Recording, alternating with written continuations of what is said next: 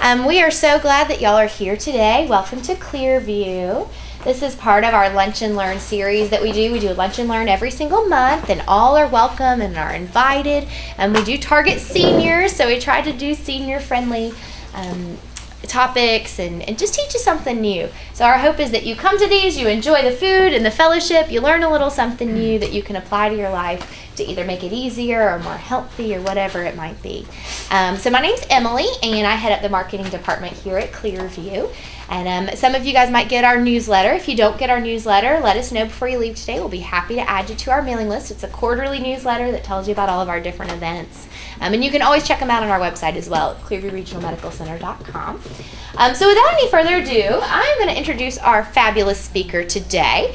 His name is Stephen Pulliam, and he just graduated from the University of Georgia with a degree in health promotions. So he is going to be talking a little bit about what's in your pantry. As some of us age, perhaps we don't want to cook as much as we used to, or maybe we go from cooking for 4 to cooking for 1 and 2, and how do you make that work with your budget and in a way that's safe for you as well? So that's what we're going to be talking about today. So Stephen, I'm going to turn it over to you. All right. Go Georgia. That's right. Go Dogs. Although I think we have a Georgia Tech alum right there, don't we? Yeah. Auburn. Okay. Well, like Emily said, I'm here to talk to y'all about some nutrition and different ways to eat healthy on a budget and utilize leftovers and stuff like that. So I'll just go ahead and get started. And if y'all have any questions during the presentation, you can just raise your hand and I'll do my best to answer them for you. So first, I'll start off with kind of the basic of what food is. So food mostly made up of 3 things that we normally consider: carbs, fats, and proteins. And carbs are like what you're eating today. You've got broccoli, mashed potatoes, biscuit or roll. Those are normally what carbs are. Things like, as you see in the little box up here, like veggies and berries are really good carbs, like fruits and vegetables, because they're slow digesting and they keep you full and they have a lot of vitamins and minerals and nutrients in them for you. And then we've also got things like starchy veggies, like potatoes and sweet potatoes, that are also good carbs to eat, just not as frequently as fruits and vegetables. And then we've also got things like rice and bread, and those things you want to eat in moderation as well. And sugary things like cookies and candies, you want to kind of keep those to a minimum, not as much. Just every now and then, you know. Save it for like Christmas and Thanksgiving when you got some pies and all that good stuff. And then next we've got fats, and fats are one of the most calorie-dense and nutrient-dense foods. These are things like peanut butter, nuts, avocados, fatty fish like salmon. Those are all good fats. And then we've also got bad fats, like processed food or fast food has a lot of saturated greasy fat and trans fats in it. So you want to avoid those or eat as little of them as possible. And also try to limit things like bacon, things that are processed meats and fats, like butter as well. Those are things you want to kind of keep down a little bit just because of their high saturated fat content. And then the last thing we have are proteins. And I don't have a picture up there, but these are things like what you're eating, like chicken. That's a good source of protein. Fish, beans and nuts are also good vegetable sources if you want to try to switch it up from eating meat to eating more plant-based or vegetable-based. Those are good ones. And then there are smaller things that make up food. They're called micronutrients because they're smaller, like vitamins and minerals. And things like vitamins would be vitamin C, like what you get from oranges, vitamin A, like what you get from carrots, and then vitamin B, which gives you energy and you can get from a lot of different fruits and vegetables as well. And then minerals are things like calcium, like what you get from milk, or sodium and potassium. Things like that are the micronutrients, the smaller nutrients that really help your body function well. And then we'll talk about some recommended daily allowances for y'all's age group, how much you're supposed to eat. Fruits, you want to have about 1.5 to 2 cups a day. And what's considered a cup, this chart's a little hard to read, so things like an apple would be considered a cup or a serving of fruit, or a medium banana, a grapefruit, a handful of grapes, a handful of berries, stuff like that. Eating a peach, that's all considered a cup or a serving of fruit. And then you want to have a few more vegetables. You want to have between 2 and 2.5 cups of vegetables. And you could either measure them out in a cup, or you could just have, say, 2 carrots or a whole squash, maybe a handful of broccoli or a pepper. Those are all things that are considered a cup or a serving of vegetables. And then next we have grains. These are things like oats and potatoes and rice and bread and all things like that. And for men you want to have, or for women you want to have 5 ounce equivalents, and for men you want to have 6. And an ounce equivalent is what we consider it is like a slice of bread would be an ounce equivalent, like that would be 1 serving, or a cup of cereal, or half a cup of rice or pasta. Things like that are what we consider an ounce equivalent. And then talking about proteins, have about the same for women, about 5 ounce equivalents, and then 5.5 for men. And with protein, what we consider an ounce equivalent would be like an ounce of meat, like an ounce of chicken or fish, something like that would be an ounce equivalent, or something like an egg, or maybe a 1/4 a cup of beans. Those are all what we consider ounce equivalents. And then dairy would be like yogurt and milk. Just measure out a cup of that, a little glass of that, and that will help you get 3 of those. And then for oils and fats, 5 to 6 teaspoons. So things like olive oil or safflower oil or peanut butter, things like that are some good fats that you can have. And there's a little graphic up here that y'all can look at. That's just an easy way to use your hand to remember how to measure things out. So the whole hand is about like a serving of bread, like 1 slice of bread. And then if you look at the palm, that would be a couple ounces of meat, so 2 to 3 ounces of meat, and that would be a good meal right there. And if you make a fist, that's a good way to remember how many veggies or rice or pasta to eat. And then this tiny little thing at the tip of the finger is about how much fat you want to use for serving. So a little bit of peanut butter or butter. Yes, ma'am. Question. Can you borrow somebody else's fingertip for that? If you want to. That's like nothing. I know, it's tiny, isn't it? So there are a lot of conditions that are related to health, the way that you eat, like obesity, diabetes, high blood pressure. All this stuff is related to how much you eat. High blood pressure is related to how much salt you take in. Cholesterol is related to how much fat you eat. All these kinds of things, and these conditions are related to food because if you eat too many of one thing, like if you eat too much salt or too much fat, that can affect your health and cause a certain condition. Or as if you also eat too few of something, like you're not getting enough fruits and vegetables, you're not getting your vitamins in, that can also affect how your body functions and works and can make you feel poorly and develop certain conditions. But the good news is that changing how you eat can help that. So healthy eating is a really good way to help you get nutrients that the body needs, as well as help you to lose or maintain a healthy weight. And you can also reduce the risk of chronic conditions, and it also helps with your energy levels, because if you eat good food, you'll be more energetic throughout the day, you'll be fuller, won't need to eat as much, things like that can really help out. So now we'll talk about some different types of foods and good foods that you can eat. And with vegetables and fruits, you can either get fresh, frozen, or canned.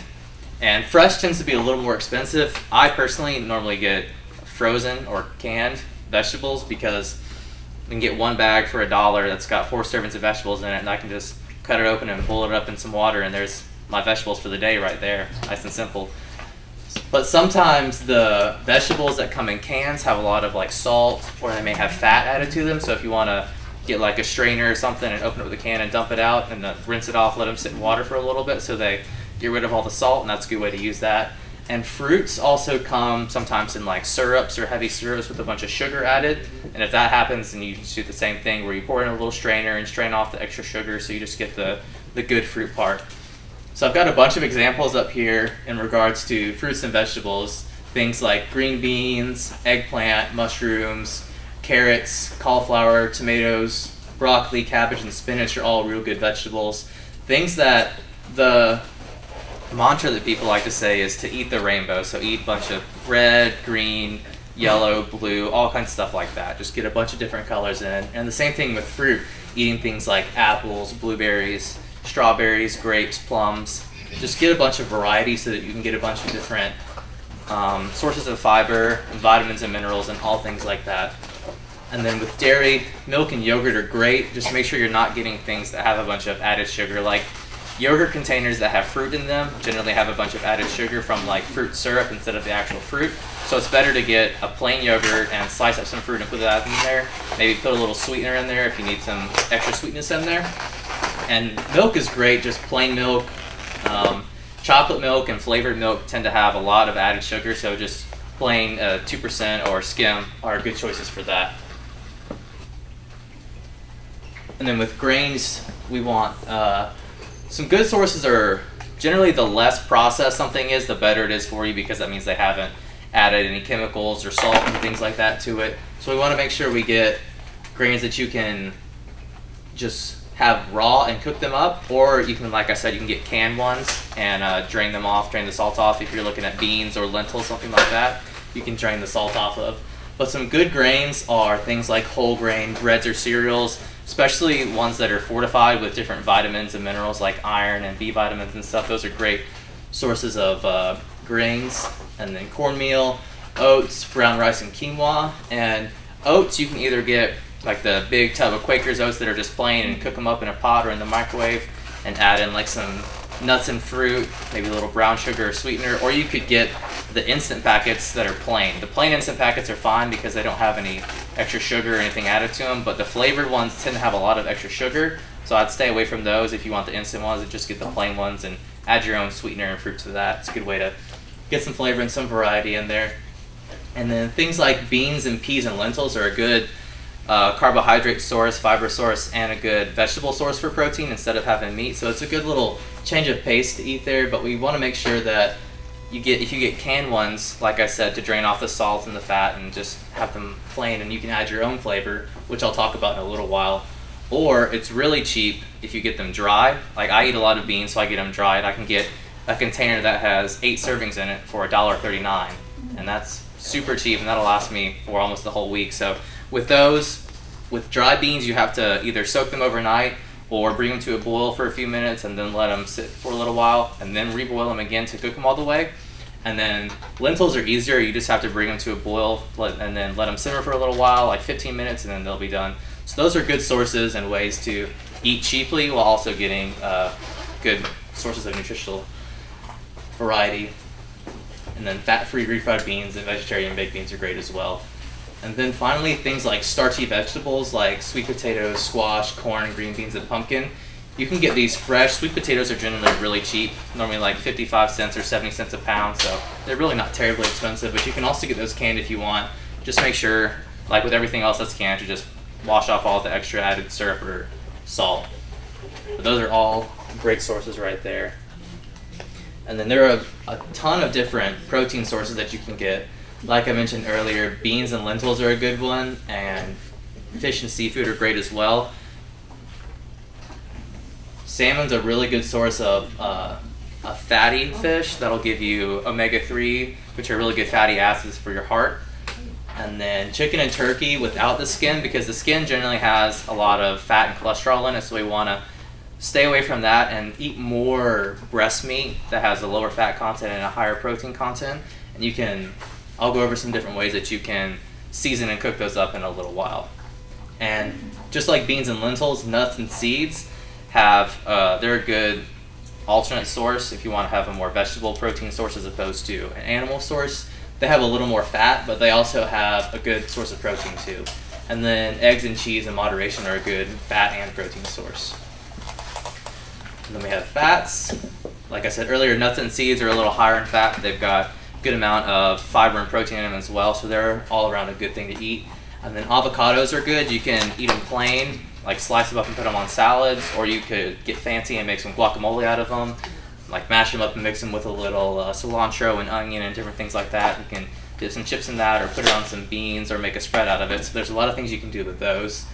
And olives are a good source of fat as well if you want to have those on salads. And then oils like olive oil, safflower oil, different plant-based oils are really good to cook with in small amounts. You can also drizzle it on top of a salad or on your meat or something like that to add a little extra flavor and texture.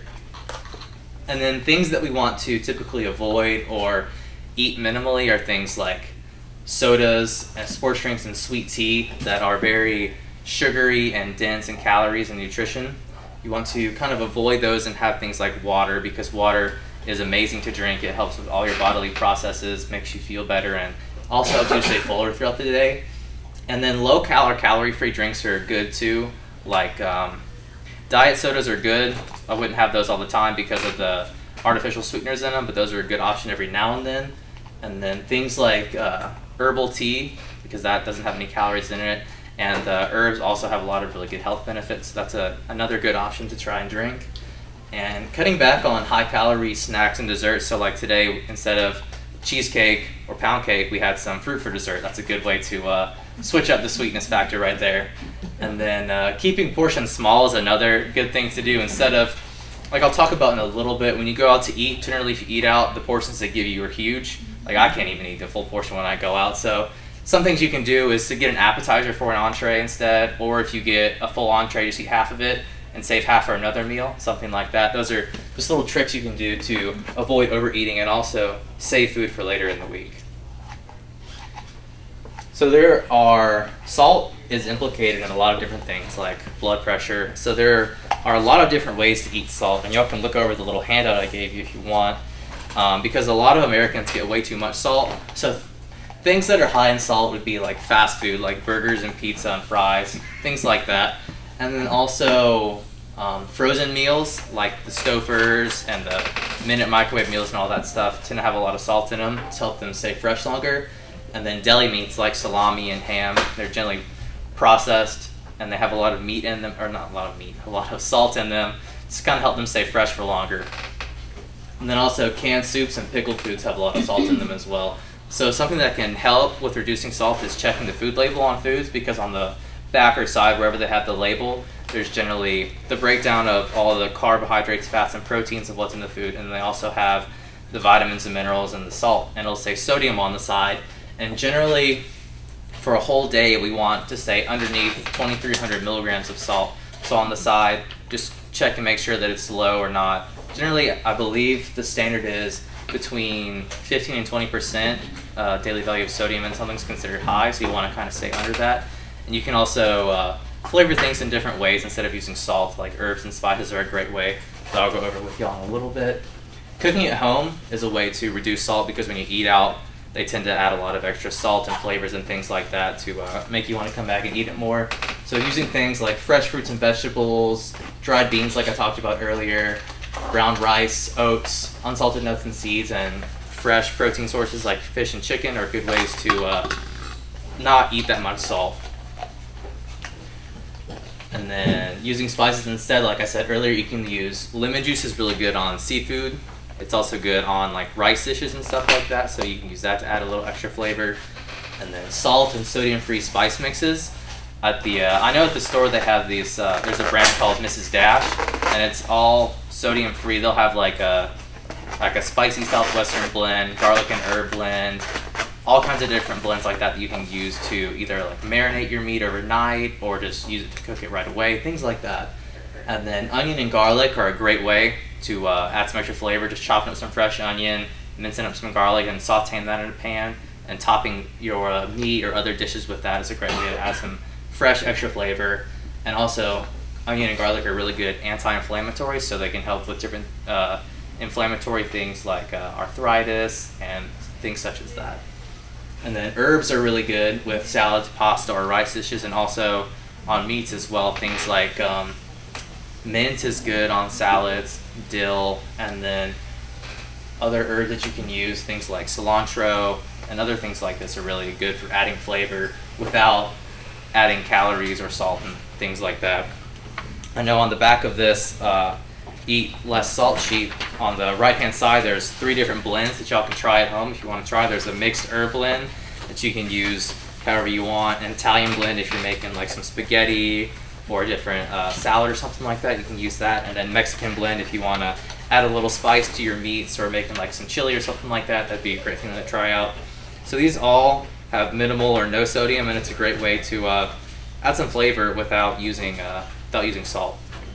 And something else that's on the back of here is condiments like soy sauce, ketchup, and mustard generally have a lot of salt as well. So if you want to look for low or no sodium varieties in those, that's a great way to reduce your salt intake there as well. And then also on the back is the little part about allowing your taste buds to adjust, because if you've been eating more flavorful and salty and fatty foods for a while, then your taste buds are going to be like, there's no flavor in this. So you just got to slowly take stuff out and let it adjust, because the body's a weird thing like that where it doesn't make adjustments right away. It's got to slowly ease its way into it. And then some tips and tricks to eat healthy on a budget. I know I'm still living on a college budget, so I gotta cut all the coupons I can. So looking up recipes and meals is a good way to like make a list to take with you to the store, so that you know what you need to buy and you don't overbuy or overspend there. And then planning meals around foods that are on sale or coupons that you find is another good way to plan recipes and buy stuff in bulk and prepare ahead of time, so that you don't have to go to the store as much and you don't have to spend as much. And like I was saying earlier, beans are a really good protein source, and they're also extremely cheap if you buy them dry, like black beans, garbanzo beans, white beans, black eyed peas, things like that are really cheap, good vegetable sources. And then making leftovers and saving them, like I said earlier, ordering a full entree and only eating half of it, or prepping a big meal ahead of time and then either putting some in the refrigerator for later in the week, or you can freeze it. And food generally can last in the freezer for months at a time, so you can make a big batch of something, freeze it, and then just defrost it later in the week or later in the month, whenever you want to eat it. And like I said, making a double recipe. And then, as I said at the beginning, fruits and vegetables that are canned or frozen can be a little cheaper, so you just gotta make sure that if they're canned, drain off the salt and sugar, and if they're frozen, you can just pull them out. And either, if they're frozen veggies, you can cook them in a little saute pan and add in some meat and other things, or I like to just boil them in water and have them as a side dish. And then with frozen fruits, those are great as like a dessert alternative, just popping some frozen grapes or berries and eating those. Or they're really good if you want to throw them in yogurt, make like a little yogurt parfait or something. Those are really good as well. Then cooking with less processed grains like oats and rice, like buying dry rice and dry oats and cooking with those is really cheap as well. Like you can get a big, like 5-pound bag of brown rice for a few dollars, and that can last you weeks or a month.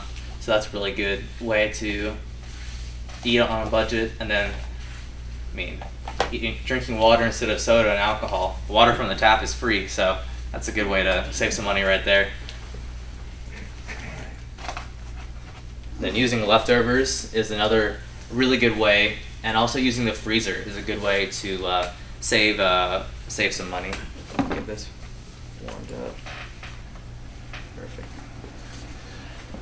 So like I said, making double recipes or large batches, things like making a whole crock pot of like super chili and having some now, maybe putting some in the fridge for later in the week. You can even freeze some. I know my mom, when she makes chili or something like that, she'll put it in Ziploc bags, like put a little serving in each bag, so she can just pull it out and defrost it whenever she wants to eat it. That's a simple little way to have some food later on, and also use the food that you're getting for cheap at the store, things like that. And then eating half an entree when out. And then refrigerating foods that you can eat within a few days is a really simple way. And bulk foods, freezing those for like 1 to 2 months. My parents shop at Costco and Sam's and just buy a bunch of stuff in bulk every now and then, and whenever it's on sale, and just save it. So that's a great way to buy cheaply and then save it for later if you don't need it right now. And then you can also use leftovers to make another meal. So there's a couple examples up here. Like you're roasting a chicken for dinner and you have it with some boiled potatoes and green beans. There's a couple ways you can use the extra chicken, like putting it on top of a salad, or you could toss it with some pasta and veggies and make a little veggie dish, or even freeze it for later on in the week or in the month, something like that. Maybe make some chicken salad out of it. Just a bunch of different ways that you can use leftovers instead of getting rid of things. And then things like beans. So let's say you cook a pot of beans to make rice and beans. There's a bunch of ways you can use the extra beans, like making veggie tacos with beans and veggies and salsa and a bit of cheese, wrapping it up in a tortilla. We're using the beans to make chili or soup. Things like these are good ways that you can save leftovers and not have to get rid of stuff, or use everything in bulk. Alright. So I'll just do a little cooking demonstration for y'all. I'll show you like a really simple, easy, healthy recipe that I found online. All it has is some veggies. I think I got this bag of veggies at Walmart for $1, $1.50, something like that, so it's really cheap. And then just 1 chicken breast or half a chicken breast, depending on how much protein you want to get. And then some salad dressing for a little flavor, and then some brown rice to throw in there and get some carbs and fill you up a little bit. So we'll just see if the skillet's warmed up a little bit.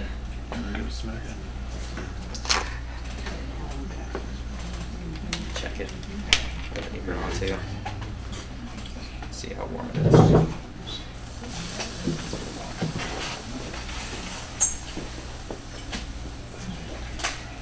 Gotta throw my apron on. Like I'm in the kitchen. Photo of this. I'll snap the other end.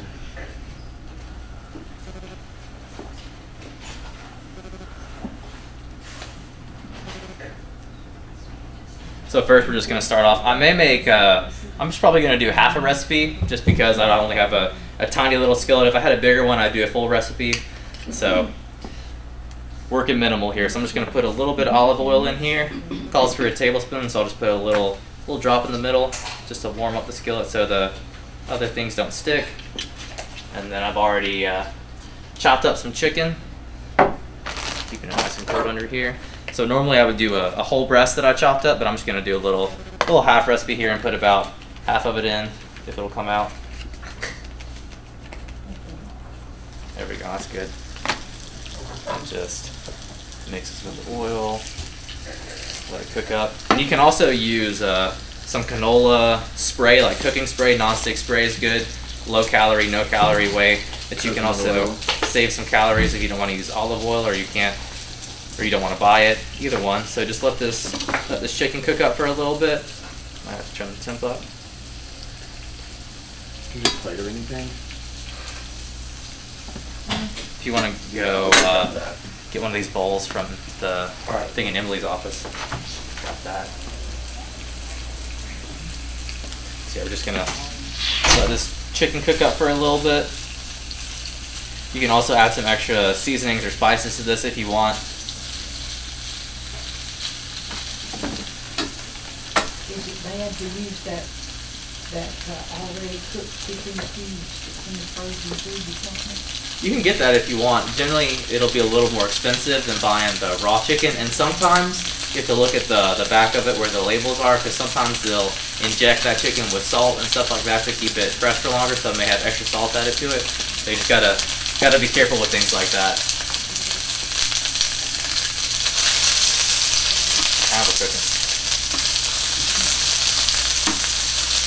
And you also want to make sure that you cook meats thoroughly all the way.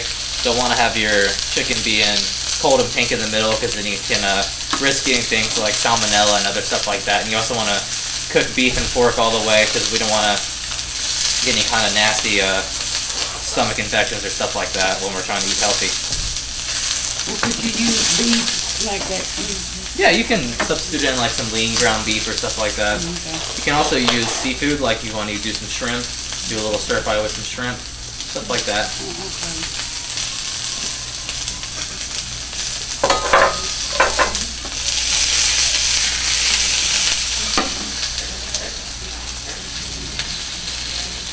You didn't mention it, but as seniors, should we avoid fried foods?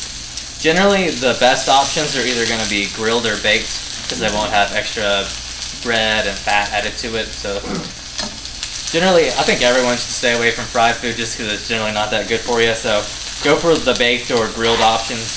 They'll also have, because generally those all have less salt, less fat, less breaded things like that, and they also will tend to use different herbs and spices and flavors with that you can kind of pick out what you like and don't like and try stuff on your own.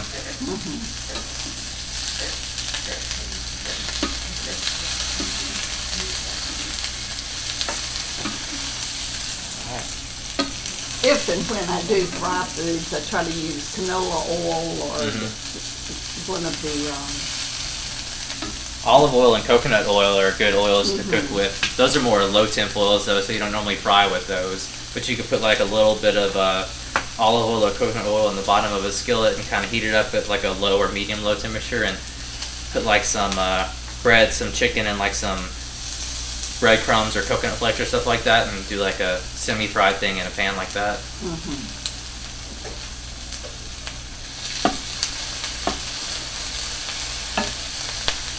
chicken up a little smaller so it'll cook a little faster.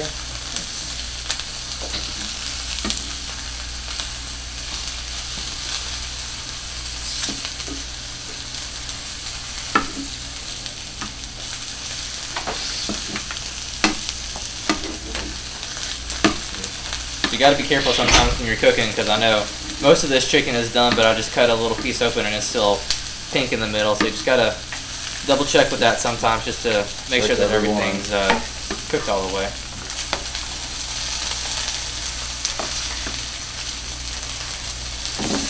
Looking good. So then that's almost done, so we'll just go ahead and see if I can open this little bag of veggies up. Should be strong enough. Hopefully. Without it flying all over the room. Poke a little hole in it and open it up. So yeah, these are frozen veggies are my favorite way to get veggies, just because they come in big bags with a lot of variety in it. Like I could pay $1 to get one bell pepper, or I could pay $1 to get a bag full of broccoli, beans, carrots, baby corn, water chestnuts, and red pepper. So that just seems like a better deal to me personally. More flavor and more variety. So I'll just put about half this bag in here because I'm making a half recipe. Just put a little bit in there. Let these cook for a little bit. May have to get a bigger skillet.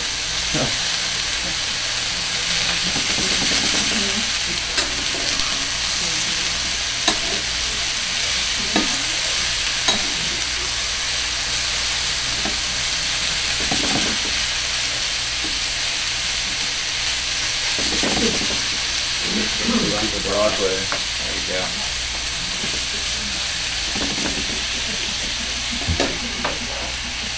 Right.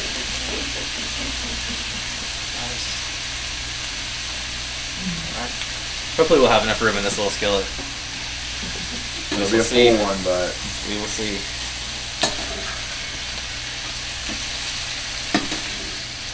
yeah, they don't have too many cooking supplies in the marketing department. You gotta take what we're given. Gotta send Emily across the street. Yeah. It'd be funny if I had like a little pink apron that said Emily on it. She said she had one, she just forgot to bring it. I'll take it, actually.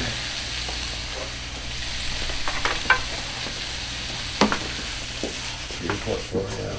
Little blackmail coming. Yeah. Oh yeah. You knew it was coming.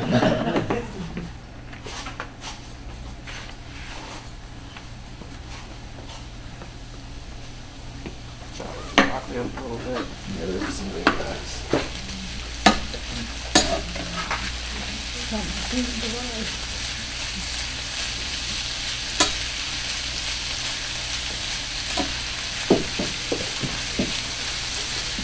One thing you do have to watch out for when you're buying frozen veggies is sometimes they'll have sauces or seasonings added to them that can add a bunch of salt. So I just get the plain ones and I can add my own salt. Like if I'm having more of like, if I buy like peppers and onions and I want to have like more of a Mexican themed meal, then I'll just throw a little salsa on them, because salsa is a good way to get some flavor and spices and a little bit of salt in there without too much. Just check the back, make sure it doesn't have a ton in it. But a lot of like fresh salsa and fresh pico de gallo has really good flavor and it doesn't have that much salt. So that's a good way to throw that on there. And then if I'm having more of like a stir fry or something like that, then you can look for things like low sodium soy sauce or other sauce blends that don't have that much salt in them.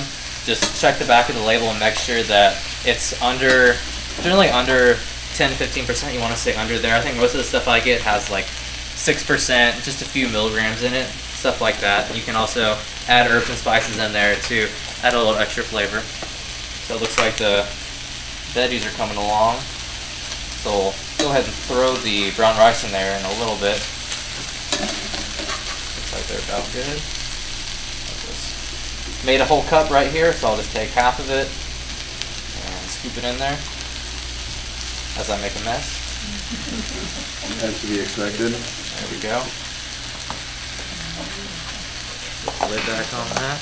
And this right here is a good way to prep food up in advance. So last night I just cooked up some brown rice and stuck it in the freezer. Super easy way to make up some food, and then you can write the date on it so you know when you made it, and then just pull it out whenever you need it.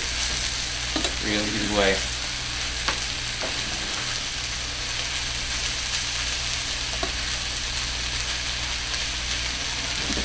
I definitely think I'd have the largest skillet Oh, this.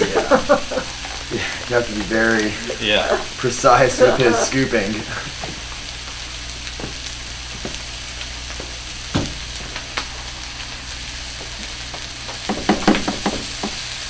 Smells good though.